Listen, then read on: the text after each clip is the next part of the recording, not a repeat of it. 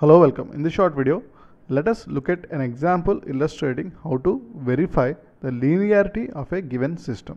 So, for this purpose, consider a system y of n equal to 2 times x of n plus 1 by x of n minus 1. That is a delayed version of the input. Now, we want to verify if the system is linear or not.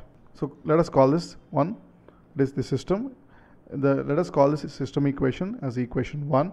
Now consider two inputs, that is x1 of n and x2 of n, which have corresponding outputs y1 of n and y2 of n. So what it basically means is y1 of n is 2 times x1 of n plus 1 by x1 of n minus 1, and y2 of n is 2 times x2 of n plus 1 by x2 of n minus 1. Now let us define a new input x3 of n, which is basically a linear combination of x1 of n and x2 of n. So given this input, let us look at the corresponding output. That is let us consider this system as x of n going through the system h of x of n, and we get the output y of n. Then in that case, h of x3 of n, or basically the output when we have x3 of n as the input, should be equal to 2 times x3 of n plus 1 by x3 of n minus 1.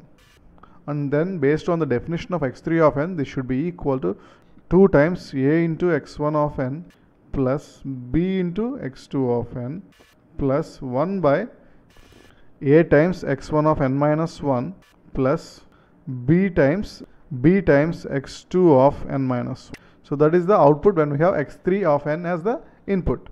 So output when x3 of n is the input. Let us call this equation 2. Now let us define a new output y3 of n, which is a linear combination of y1 of n and y2 of n. Recall that y1 of n is the output when we have x1 of n as the input, and similarly y2 of n is the output when x2 of n is the input.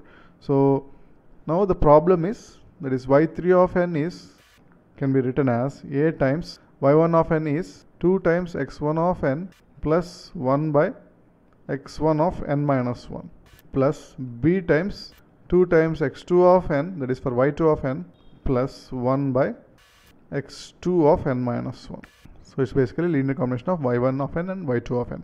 Now when we compare y3 of n with the output, that is h of x3 of n, we can clearly see that they are not equal. That is, the first terms are equal, but that is 2a x1 of n plus 2b x2 of n, that linear part are same, but the non-linear part, that is 1 by a times x1 of n plus b times x2 of n, and here we have a times 1 by x1 of n minus 1 and plus b times 1 by x2 of n minus 1. So because of this, the system is non-linear. That is, the second component is the reason for non-linearity of the system.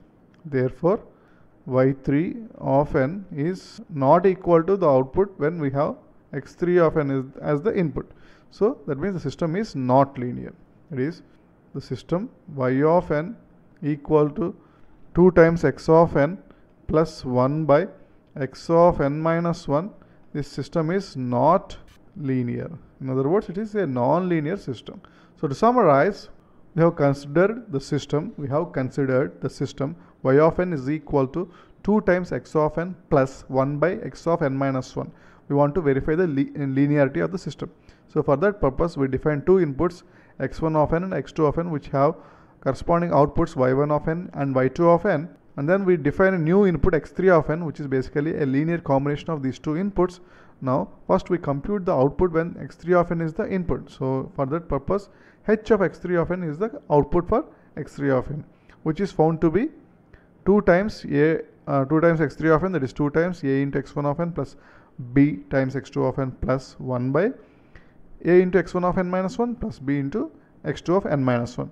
Now we also define another output y3 of n, which is a linear combination of the corresponding outputs of the inputs x1 and x2. So y3 of n is found to be a times 2 times a multiplied by 2 times x1 of n plus 1 by x1 of n minus 1 plus b times 2 into x2 of n plus 1 by x2 of n minus 1. So when we compare these two outputs, that is y3 of n with h of x3 of n, you can clearly see that they are not equal. That is specifically because of the second component in the system. So y of n equal to 2 times x of n plus this inverse term, that is 1 by x of n minus 1, is a non-linear system. Thanks for watching.